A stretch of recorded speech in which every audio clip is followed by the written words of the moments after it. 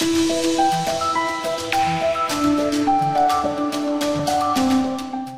are interconnected, whether we like it or not, on this planet. Our economies, our technologies, our security, our health. Even in this incredibly divisive moment that we're living through right now, divisive on so many levels, globally and domestically in many places, cooperation is actually happening and getting things done. And I think the multilateral system needs to respond far more robustly than is the case. And so we need ideas, but even beyond those ideas, which are always plentiful, we need the will and the determination to push them through.